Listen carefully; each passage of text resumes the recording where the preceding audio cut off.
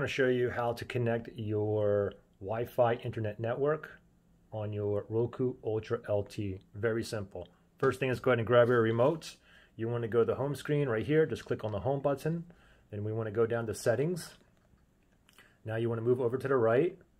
And now we're on network. Now we want to go ahead and move over again. And then you want to go from here. You want to go down one, set up connection. Okay? And then move over to the right, and you can do wireless or wired. I'm going to do wireless here.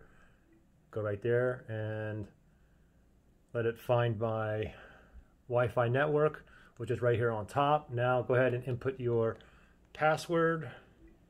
Once you put in your password, you want to go down to highlight connect. So go down, connect, click on OK. Hopefully this is the correct password. Let's see if I get connected. Come on. All right, finally, yep. So I'm connected, everything looks good. Questions, issues, comment below.